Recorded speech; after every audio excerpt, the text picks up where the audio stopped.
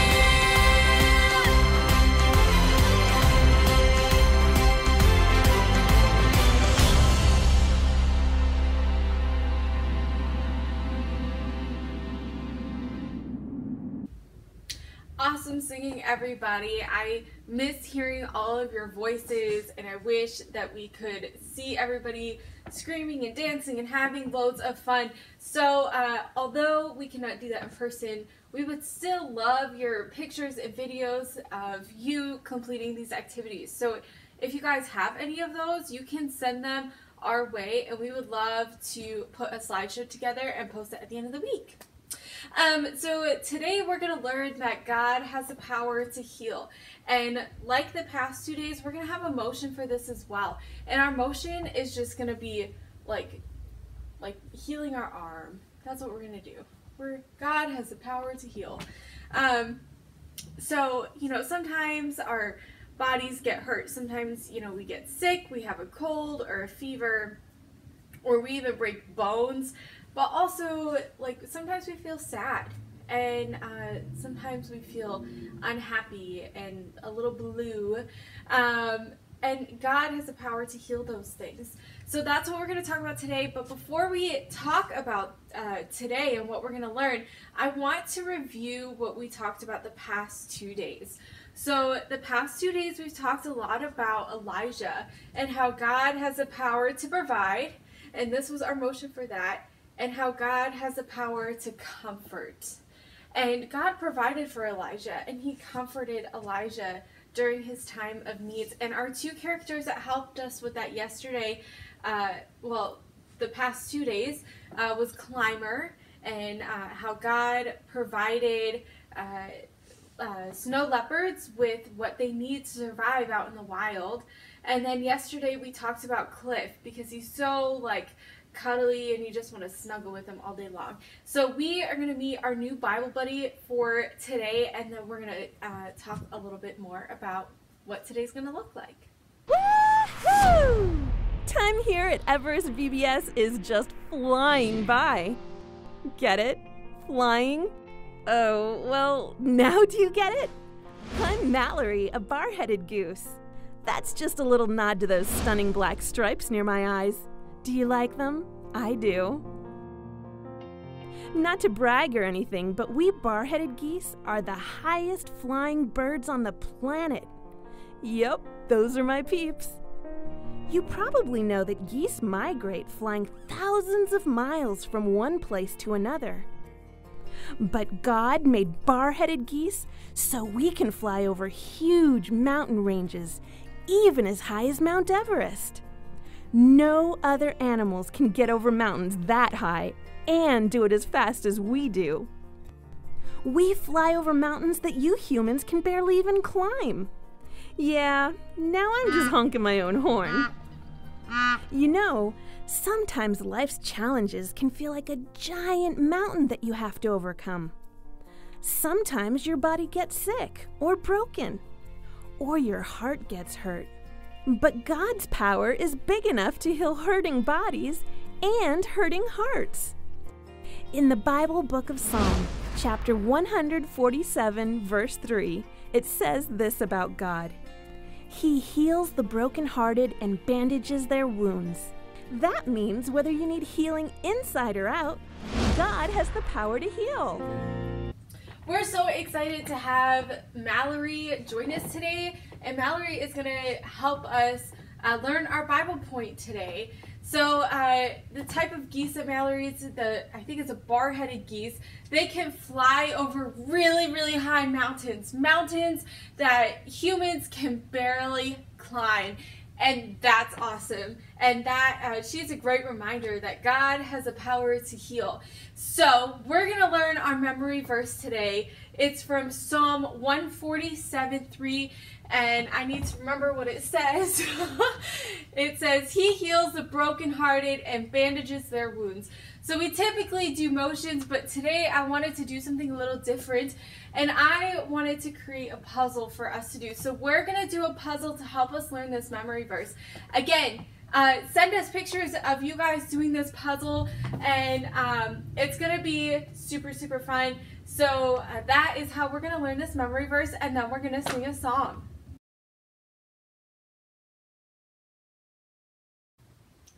Awesome. So again, send us those pictures, those videos of you guys doing your puzzles, singing your song, completing any other activities. That way we can piece them all together and create a video. So I'm going to pray over our time today at VVBS, and then we're going to, again, sing another song to help us transition into our next activity. Let's pray together. Dear Heavenly Father, I thank you that you have the power to heal. And Lord, I pray that we will learn something new today, and that we will just have so much fun learning about you and your word and what you have to say to us today. In your name we pray. Amen.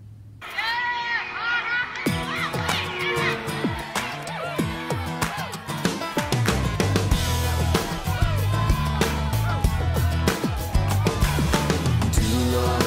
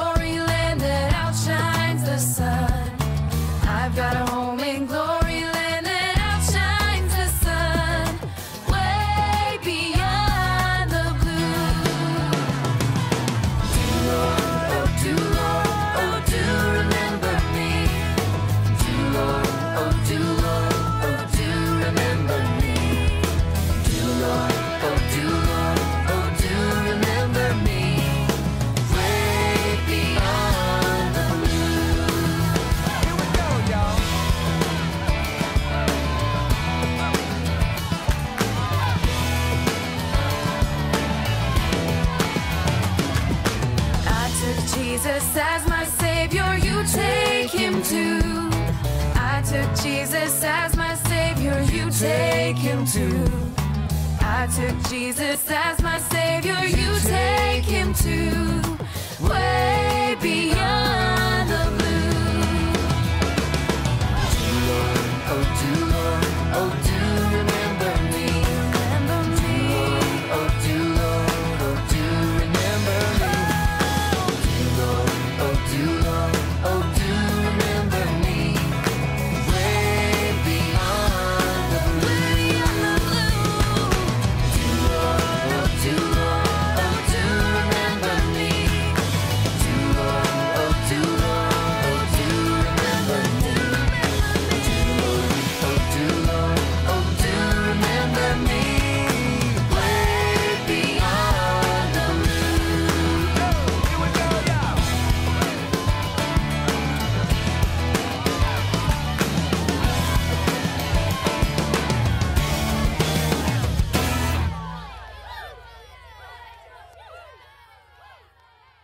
Woo! It's time for games. How exciting. So, today we've been learning about how God has the power to heal. Amazing, right? And we also talked about how God heals Naaman. Even more amazing. So, this is what we're going to do today for our game.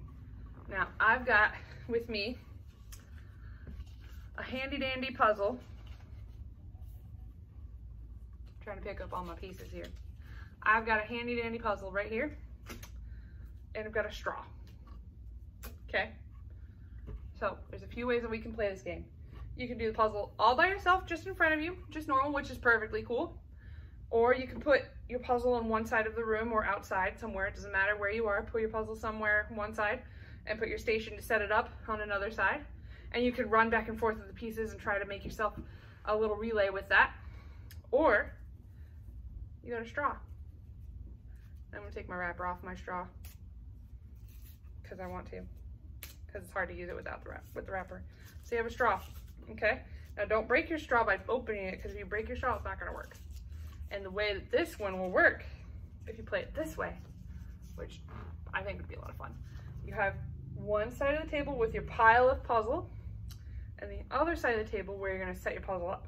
And you put the straw in your mouth, and you suck through the straw like you're sucking a drink. Go, and as you're doing that, you pick up a puzzle piece like this. But then you let go, and your piece is over here. And then you grab the next one. Oh no, I dropped it! Ow.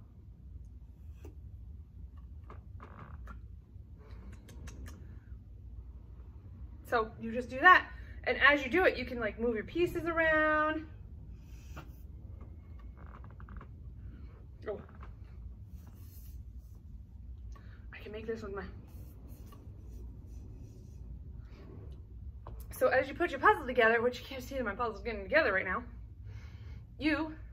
as you get it together, you can see the picture that it is, which you're probably going to recognize the story. Hopefully, I really hope so. And as you do this, you can remember that God has the power to heal, because as we put the pieces together, that shows that God is healing, that God had healed Naaman, and the pieces are coming together. Like, remember how puzzles are all broken apart? Put them together, it's all together, it's one piece.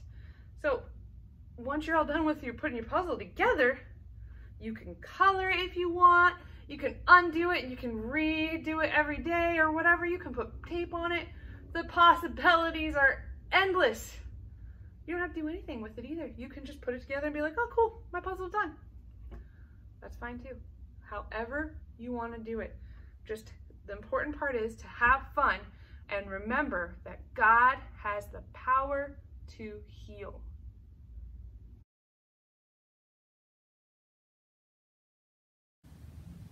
Welcome back to Bible Expedition. I am so excited to share another story with you today.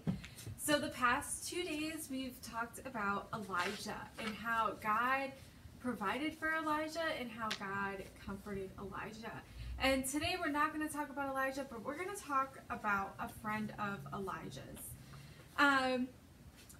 So remember when yesterday we talked about how Elijah just felt really down because he was all alone, and God told him that he was not alone and that he was going to send Elijah somebody, and that person was Elisha.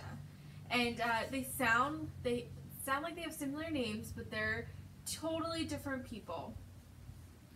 And before we meet Elisha, we need to talk about a man named Naaman. And Naaman was a soldier. And actually, the Bible calls him a mighty warrior. And he was in charge of a really, really big army. And he had to follow lots and lots of orders. So he was an important person. But he was also really sick. And I want you to think about like some of the common health problems that are going on in today's society, in today's world. We have the coronavirus, we have COVID-19, and that's a really, really big deal, and lots of people are getting sick from that. And we want, people in the Bible also dealt with illnesses and sickness, and that is something that Naaman had to deal with. He had a tough disease called leprosy, and leprosy caused spots all over your body, and it was a really bad disease to have. So being sick, especially when it shows on the outside, is really hard, and it must have been really hard for Naaman. And there was a young girl from Israel living in Naaman's household. And she told Naaman's wife that Naaman should go to her country, Israel, because there was a prophet there who could heal Naaman's leprosy. And that prophet was Elisha. See? We would connect all the dots. So Elisha. Naaman's wife told Naaman about Elisha, and Naaman told the king, and the king sent Elijah to Israel to see if he could be healed. So off went Naaman to find Elisha. And when Naaman got to Elisha's house, Elisha sent out a servant with a message. And this is what the servant said. Go and wash yourself 7 times in the Jordan River. Then your skin will be restored, and you will be healed of all your leprosy. See, that's not hard to do. You just have to go into the river 7 times and then come out. And that sounds pretty easy. And you would think that, Naaman would be so excited because, this is something easy that he can do to be healed. But in fact, the exact opposite happened. Naaman was so mad. He was not happy at all. And you must be wondering, like, why was Naaman angry? Like, that doesn't make sense. Naaman was angry because Elisha himself didn't come out to talk to him. Naaman was a commander in the army. He was an important person, and Elisha had sent out his servant, and he wouldn't come talk to him himself. And it says, and he says to dip himself in the Jordan River. The Jordan River was a dirty river. Like, nobody wanted to go in the Jordan River. It was so dirty. So why should Naaman have to go into the Jordan River? Naaman was not happy. He was ready to leave. He was like, let's go. I'm not doing this. But his officers who were with him said, this is what they said, look, we're here. Why not try it? Like, what harm could it do? It's so simple. Let's just try it. So Naaman went down to the Jordan River, and Naaman dipped himself in the river 7 times. 7 times. He followed Elijah's instructions. God healed Naaman. God has the power to heal. And remember our motion. God has the power to heal. When is a time when God has healed you? I want you to think about that. When is a time that God has healed you? You know, sometimes God's we don't always understand God's plan. It can be confusing sometimes. And he doesn't always heal our bodies here on earth. Have you ever known somebody who was sick that God didn't heal them? Just think about that. That's a really hard thing to understand sometimes. But it's true that sometimes God doesn't heal our physical bodies here on earth, and sometimes he waits until we're in heaven. And we'll hear more about that later this week. But no matter what, God will heal our hearts on earth. When Naaman went home, something special happened. Even though people in his country worshipped false gods, Naaman decided to worship the one true God. And since Naaman was an important commander in the army, he'd be able to tell lots of people in his country about God and about his love and how powerful he is. I think that is a wonderful, wonderful story about God, how God has the power to heal. God has the power to heal. Let's pray. Dear God, I thank you for the story of Naaman and Elijah. I thank you that you have the power to heal, and sometimes we don't necessarily understand what all of that means. You know, if we are healed from our sickness, but then sometimes people aren't healed, and it's confusing and it can be scary, Lord, but we know that you have a plan. Thank you for that reminder today. In your name we pray. Amen.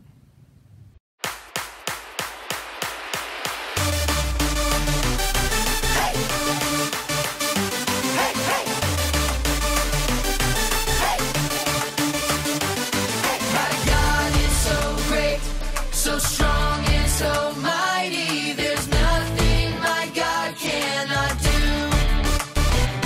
My God is so great, so strong and so mighty, there's nothing my God cannot do.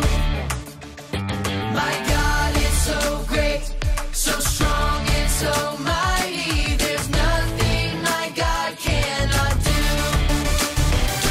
My God is so great, so strong and so mighty, there's nothing my God cannot do. He has power over death and sin. My God is so great, power to give me strength within. My God is so great, power beyond what I can see. My God is so great, my God can do anything. My God is so great. Here we go now.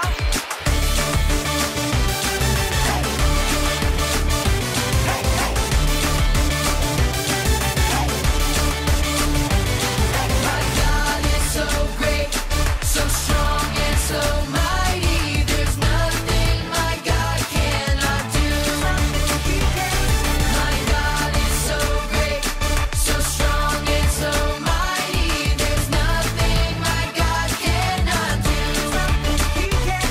My God is so great, so strong and so mighty, there's nothing my God cannot do. My God is so great, so strong and so mighty, there's nothing my God cannot do. There's nothing my God cannot do. There's nothing my God cannot do.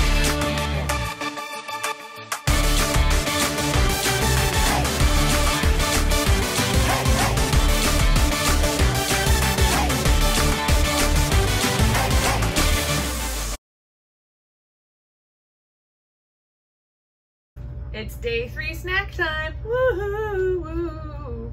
And today we've been learning about how God has the power to heal. Now, this is what we got. We got our orange right here. See it? It's an orange. And I have a Sharpie. Now, you don't need a Sharpie. You can use a washable marker. You can use a pen. Just make sure you don't pierce the skin with what we're about to do, okay? So you can do that. Or if you want to do it another way, go for it. Whatever way floats your boat.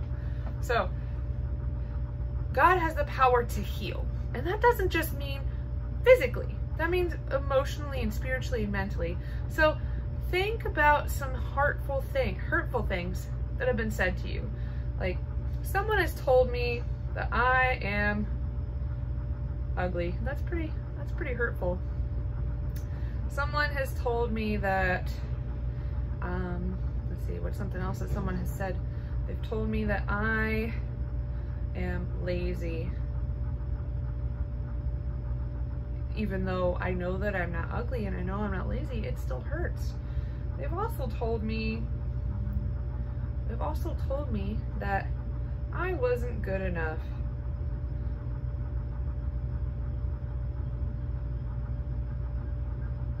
And you can write as much or as little as you want to on it. You don't have to write a lot, okay? So what this snack is gonna do is we're gonna peel our orange now. Now, I don't wanna squeeze it in my face. Now, as I peel my orange, I reveal that God has taken that stuff away. So no longer am I not good enough, or no longer am I ugly. God has healed that of me. Now, it doesn't mean that that those thoughts go away, and it doesn't mean that it gets easier, because it's still hard. But this reminds us that God has the power to heal. So enjoy your orange, and remember that God has the power to heal. Hi everybody, we are on day 3 of Imagination Station, and I love this station. It's awesome. So I have our 3 ties here because it's day 3.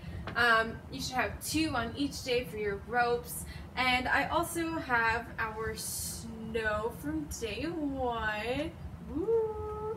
That's fun. Now my hands are really snowy. And I have bubbles from yesterday, and we talked about how those are really comforting, just as God comforts us. And today we're going to play with some Play-Doh, so if you want, you can pull out your Play-Doh now. I'm struggling to open my Play-Doh. But you can take out your Play-Doh, and then I just want you to kind of, you know, maybe make some things with it, play with it in your hands as, you know, we just talk a little bit. So we're talking about how God has the comfort to heal, not just physical wounds, but heal the wounds of our heart as well. And, you know, sometimes you can damage Play-Doh, right? Look, I'm ripping it apart. It has multiple rips and tears in it. It just does not look appealing, right? It doesn't look appealing at all. But you know what? God can take something that is broken and He can make it whole again. And He can shape us and mold us into something beautiful. So what you can do is you can just, you know, play around with this Play-Doh a little bit. And I want you to think about how God can take something that is broken and make it whole and make it beautiful. And He does that with us a lot. So try to make something that doesn't look appealing. Try to maybe like put it in different pieces. Maybe you make a heart. I don't know how to make a heart in Play-Doh. I mean, maybe we can try it. But maybe you make a heart that is broken. I'm going to try to make a heart. Alright, here's my heart. It's not a very good heart. Here it is. It's not very good. And then I'm going to break it. And I'm going to pull it apart. And this is what happens to us sometimes. Sometimes our heart breaks. Look at that. But then you know what? God takes that and all the other pieces, and He can make us whole again. And He can make us into something beautiful. Now this is a really bad example because I'm not good at making hearts in Play-Doh. But see, God can form us, and He can mold us into something beautiful. Even though we might feel broken right now, He can still use us. So that is our lesson for today. So you can play around with this Play-Doh, and don't forget to put your responses to the prayer prompts on your prayer ropes.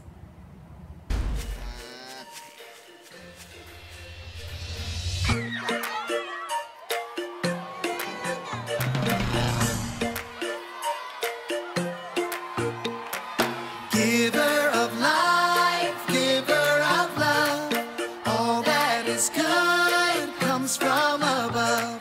This is our God shining on us. All that is good comes from above.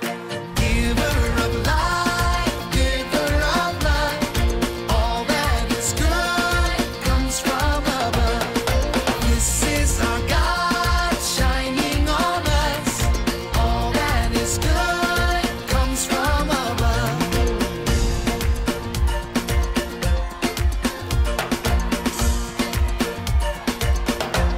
He gives us joy when we're sad, peace when we're mad, and patience when we can't wait. He gives us comfort and strength, and all that we need. Yeah, He gives and gives and gives and gives. Giver of life, giver of love, all that is good comes from above. This is our God shining on us. All that is good comes from above. Oh, oh, oh, oh, oh,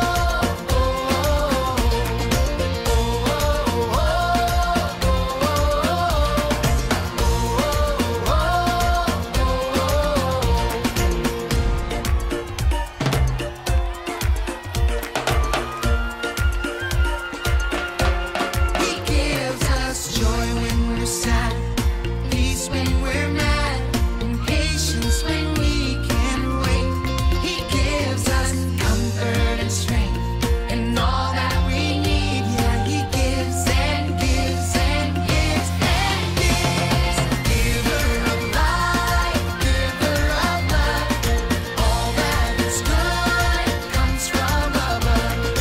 This is our God shining on us. All that is good comes from above. Giver of life, giver of love, all that is good comes from above. This is our God shining on us. All that is good comes from above. All that is good comes from above. All that is good comes from above.